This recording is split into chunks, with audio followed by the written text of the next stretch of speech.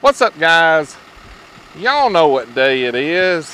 When y'all see this good looking truck, you know it's Matco Michael's turn. So let's see what he's got. Come on.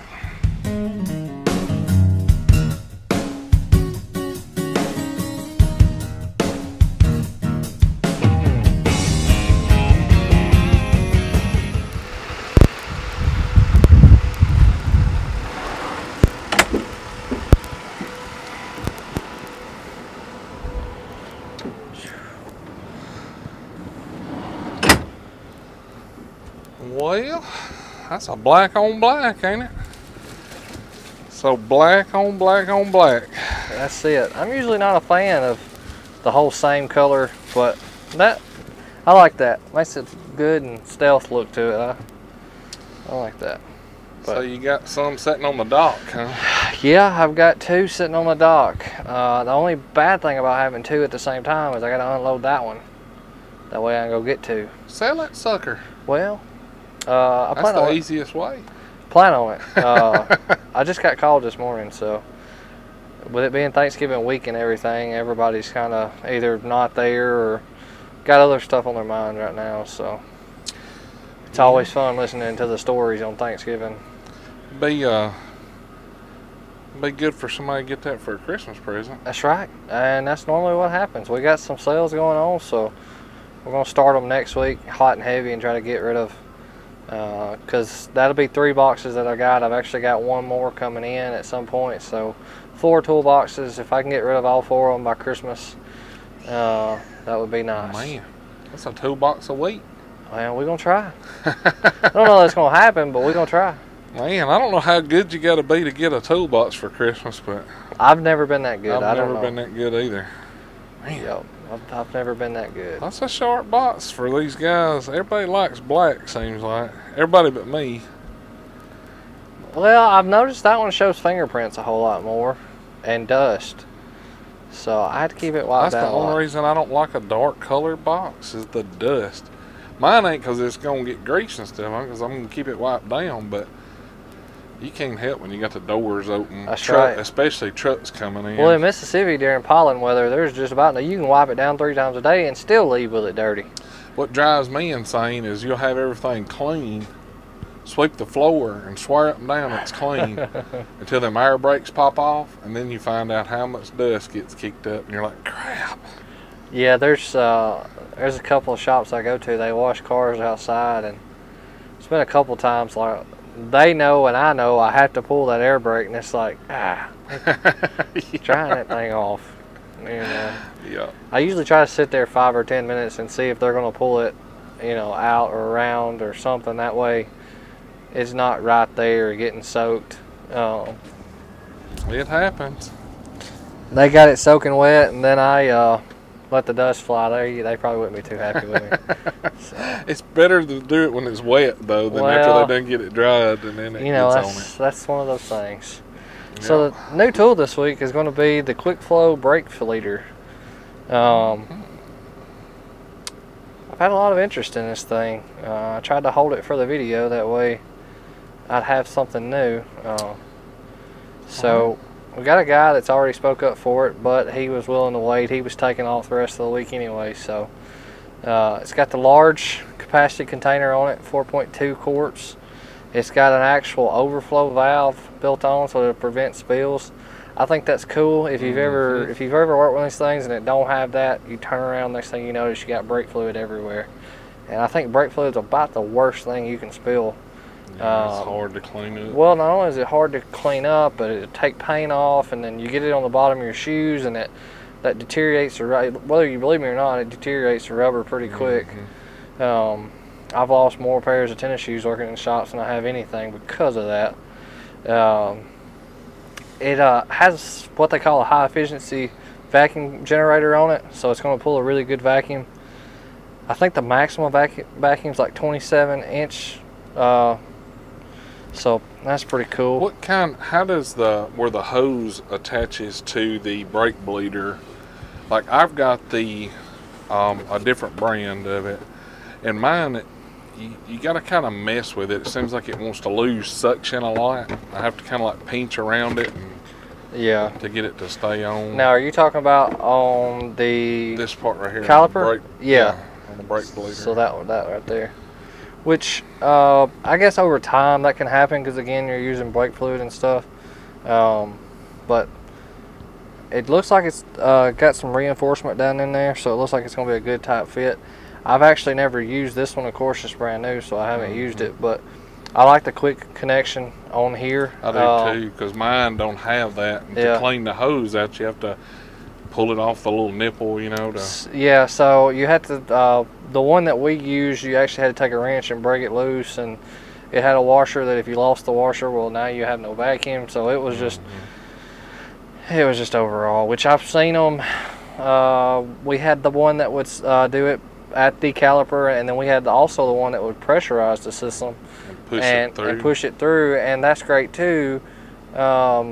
Except for the fact if your bottle is not hooked on good to the caliper, it's just gonna make a mess. So I think I like this way better. Well, see, I looked at buying the pressurized one when I got the vacuum one, and I was thinking the same thing. I was like, man, that's way more chances of something happening.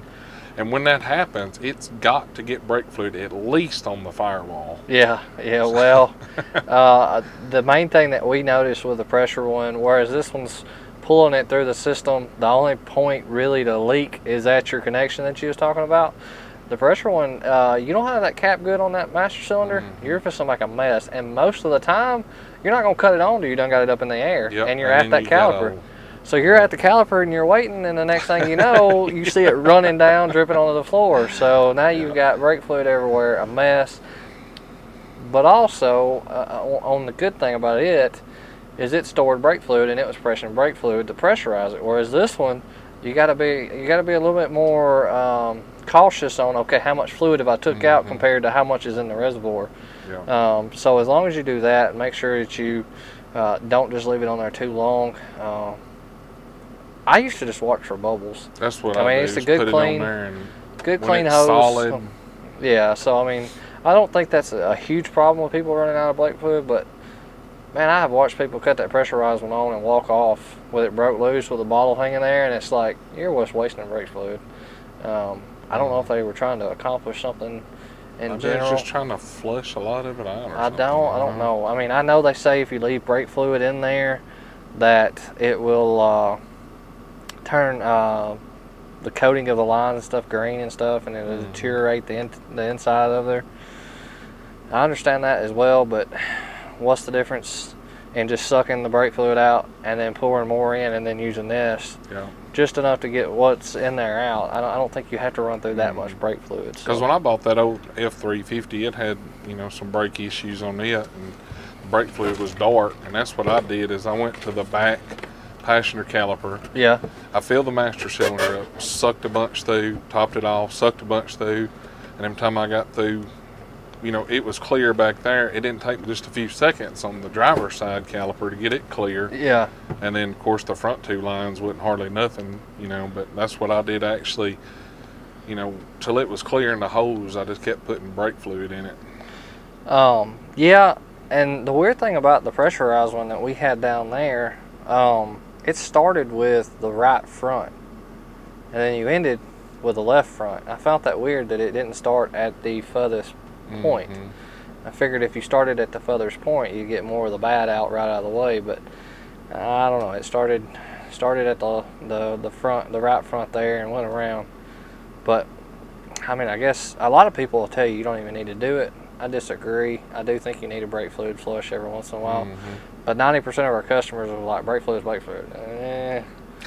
And you get rough sometimes. Well, you get the same thing in power steering, because most of the time power steering fluid only lasts to the first leak, and then it gets transmission fluid. So I've never seen it cause any problems. But you know, you tell people, hey, you need a power steering flush, and they just kind of look at you. So it's which I know some went to the electric style. They don't even have fluids, so maybe fluid there is going to the thing of the past. But I was in a parts store recently getting some oil to do some oil changes on my wife's Tahoe and stuff, and a guy asked me, he said, does it matter what style transmission fluid?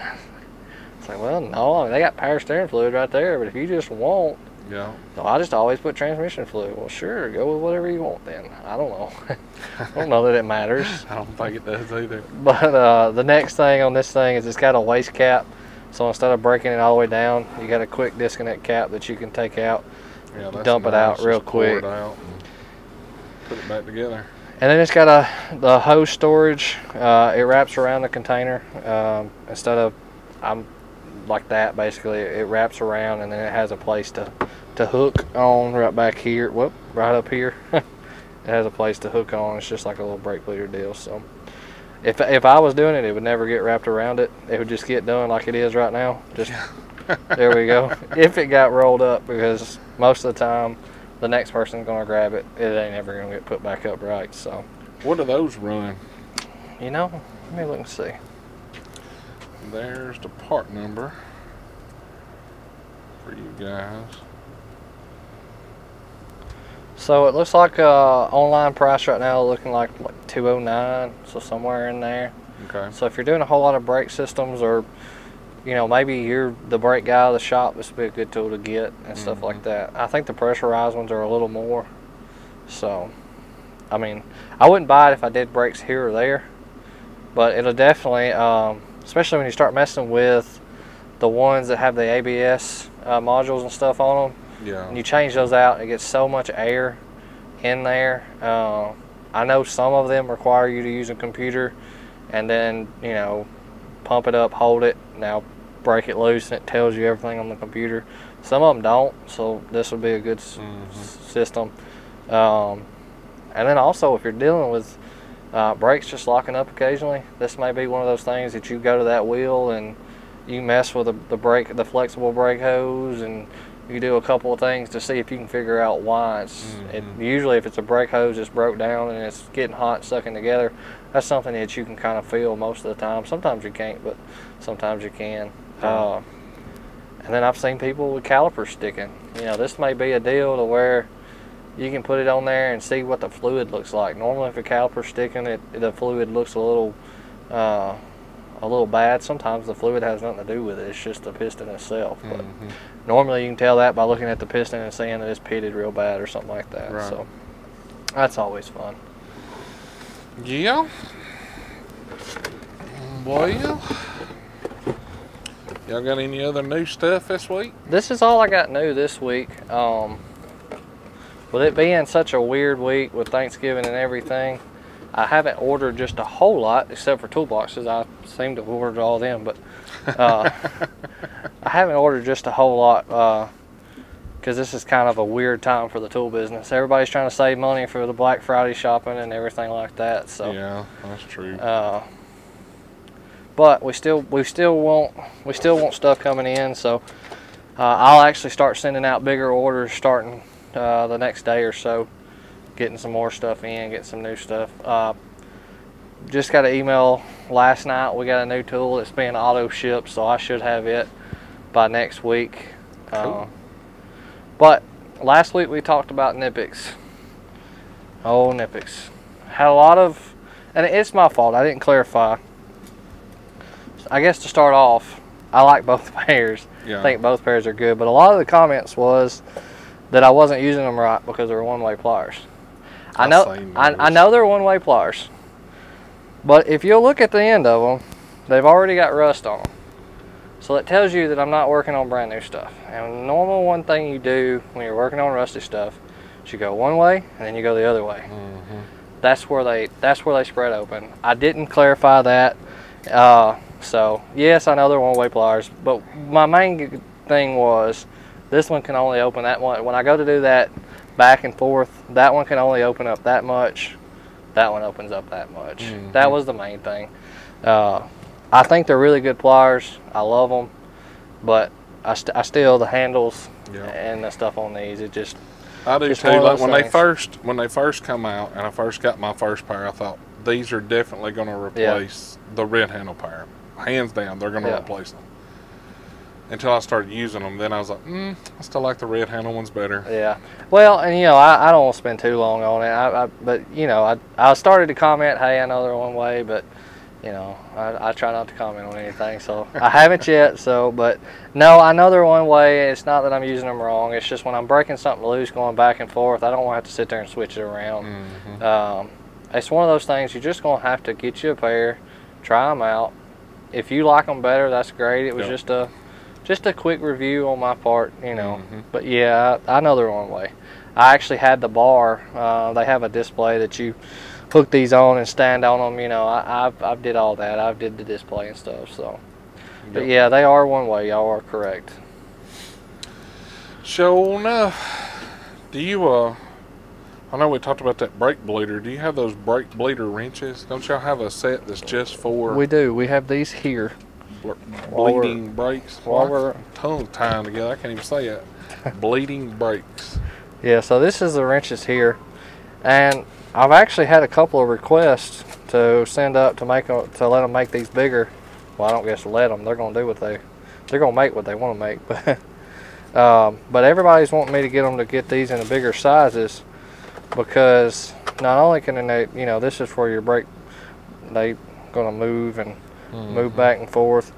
These make those bleeder screws on how to get to them and stuff a lot quicker. You know, it's got a good little angle here for most of them, but those ones that's extreme, you can do the weight you need to. But what everybody's asking about now is they're seeing them and stuff like that. They're wanting to know if we can get them bigger for, say, power steering lines, transmission lines, stuff like that. You know, it's basically just a crow's foot there. And I know they sell crow's feet that can go on ratchets and stuff like that, but they really want the crow's feet wrench that's flex there. So I'm gonna send it up, see if we can't get something in the making, but who knows. But I really like them too, and I agree with them. If you had these to where you could do power steering lines, transmission lines, I mean, so what sizes comes in out of 8? This goes 8 to 12, and I looked up earlier. We've got the standard sizes too, which 90% of people will argue with me that you need standard sizes too on brake plugs, but hey, they got them, why not? Let's see if I can find.